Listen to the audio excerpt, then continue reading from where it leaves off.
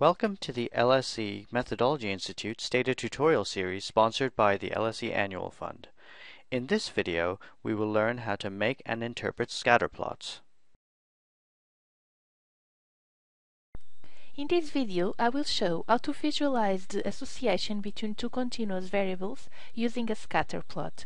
We are using the dataset stata_tutorials.dta. The variables we want to look at association are age and income.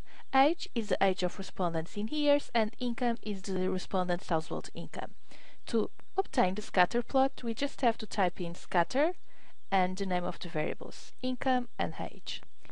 Here we have the scatterplot. Each dot in the scatterplot represents a case in the sample, and we can observe a positive tendency in a way that as respondent's age increases, we can conclude that the average annual household income also increases, and this tendency is more clear up to 70 years.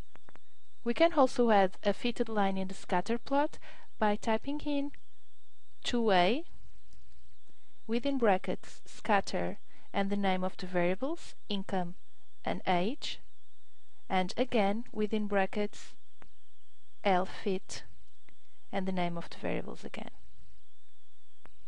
And here we go, the scatterplot with a fitted line. Goodbye.